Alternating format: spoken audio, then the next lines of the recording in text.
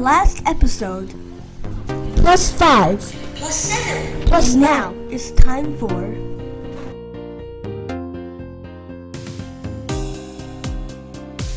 Okay, let me tell you the secret. Why I can answer it so fast. Alright, I'm gonna listen to you very carefully. Do you notice there are 50 numbers in the equation? From 1 to 10, there are 5 odd numbers.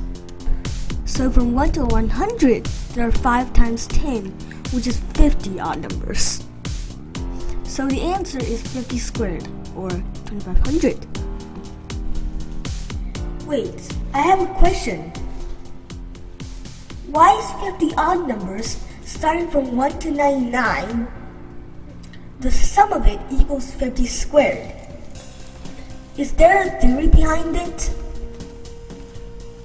Let me show you why. I can show you this as a series of squares.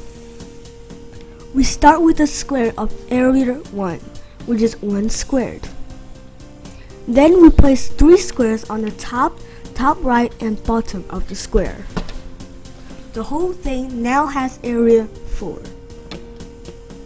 Now we place 5 squares on the same spots. The whole thing now has area 9. Now we place 7 squares on the same spots again. The whole thing now has area 16. Then we repeat this again and again. Plus 9, plus 11, plus 13, and so on. Until we reach 99. If you want to solve for the summary, you can just note what n is in on, the nth odd number. Add 1 to on, divide it by 2,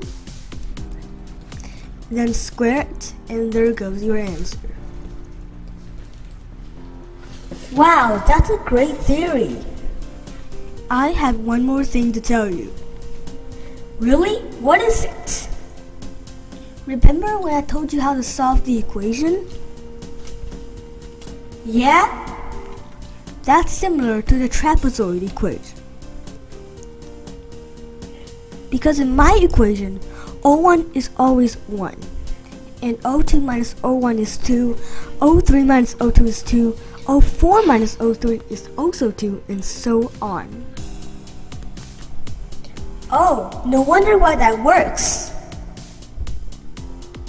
Meow, meow, meow, Meow, meow, you stupid Dennis copying cat. Meow.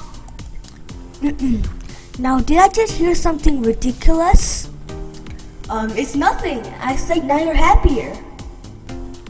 Oh, okay.